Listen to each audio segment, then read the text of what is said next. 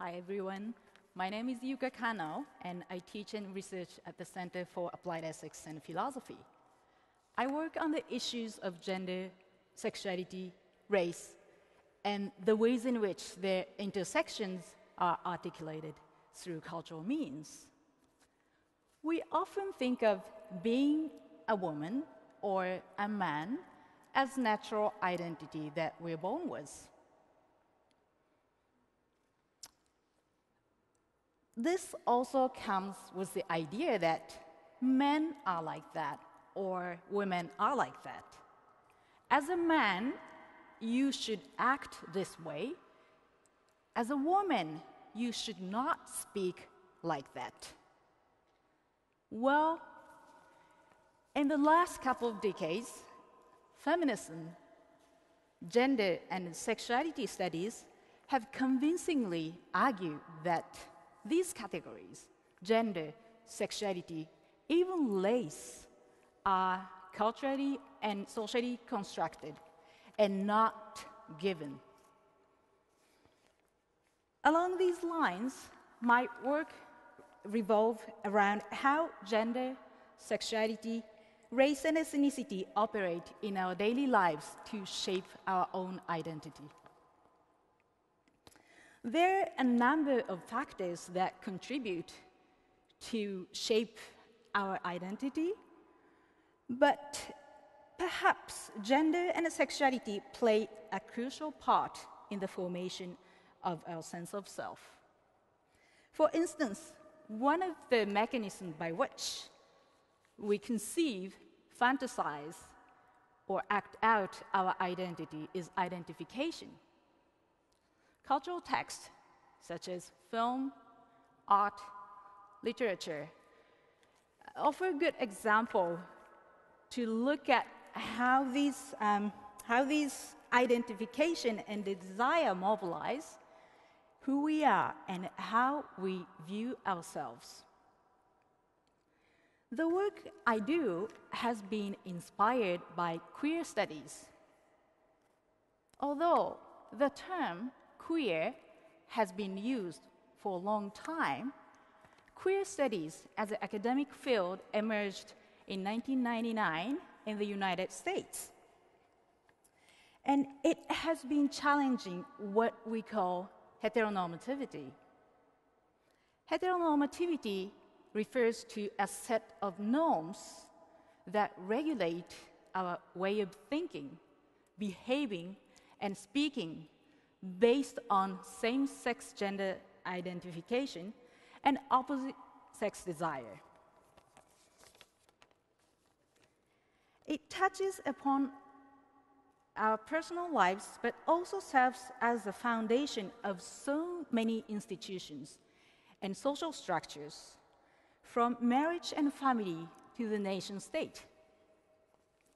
So how do we approach queer studies in the Japanese context? What would be the culturally and historically specific modes of queerness in Japan? So let me give you two examples. First, girls' culture. Girls' culture appeared at the beginning of the 20th century and proliferated throughout the 1940s. That was the time when the Higher Girls' School Act was put into effect. And a new social category of jogakse, or schoolgirls, came into being as a prototype of shoujo, or girls. Although it seems given now, jogakse, or schoolgirls, was at the time a newly emerging classification, for previously students were not differentiated by gender, so there were no female students or male students per se as social categories. So it was these adolescent girls who immediately became the agents of girls' culture.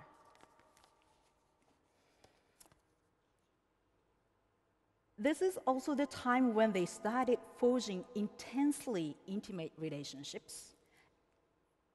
Such practices of romantic friendship which nonetheless often involve erotic implications, were known as S, which derived from the English term sister. We can trace the emergence of these new types of intimate relationships and affectionate ties among young women and schoolgirls through different cultural products that were disseminated at the time, girls' fiction being one foremost example. During this time, the author Yoshia Nobuko was a pioneer of girls' culture and girls' fiction, an icon of girls' culture. Her Flower Tales, a collection of 52 short stories, was considered to be the schoolgirl's Bible. And she repeatedly wrote about the strong bonds of two young women in the name of friendship. Yoshia wrote her stories for the magazines, and they were usually accompanied by illustrations called jojoga, which means lyrical paintings. Jojoga artists visually expressed the ethos of girls' culture in their thematic focus on young women in general, schoolgirls in particular. These paintings portrayed girls surrounded by their favorite things like books, flowers, musical instruments. It is this particular genre that conveyed erotic images explicitly and implicitly. These paintings were enthusiastically consumed by the girls themselves. Even in the contemporary films such as Nana or Kamikaze Girls, we can see the trace of this early girls' culture, for in these films, strong female-female intimacy is portrayed, and this intimacy easily surpasses the heterosexual romance in its narrative and image, whether you call it love or friendship. So more currently, my interest has also turned to film festivals as a contemporary manifestation of queer in the cultural arena. Different from conventional film festivals that have been supported by national or public organizations to promote film industry and art, queer and LGBT film festivals provide unique sites where art and industry merge with local community and queer activism. Since Japan held its first lesbian and gay film festival in 1992, the number has grown to at least 6 LGBT film festivals now throughout the country. And even more interesting than the increase is the geographical shift. Japan began these film festivals in its major cities such as Tokyo and Osaka, like every other places in the world. Today, however, more and more queer film festivals are organized outside metropolitan areas. Examples include the Kagawa Rainbow Film Festival, the Aomori International Lesbian and Gay Film Festival, and in 2011, last year, Matsuyama City launched its Ehime LGBT Film Festival.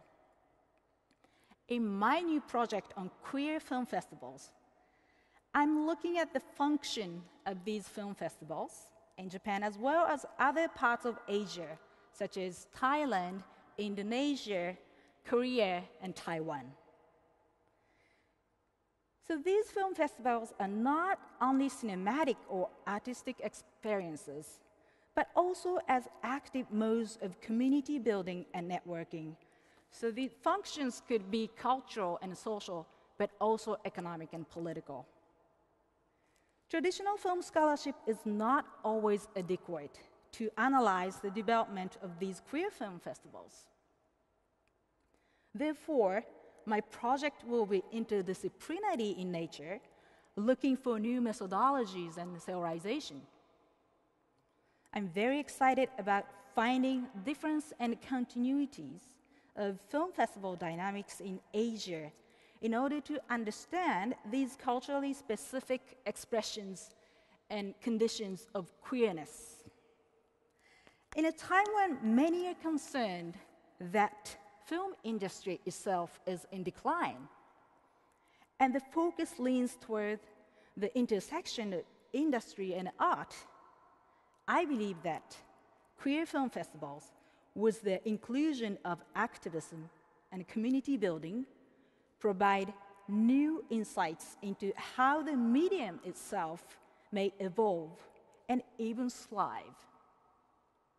Please join us for an interdisciplinary and challenging study. Thank you.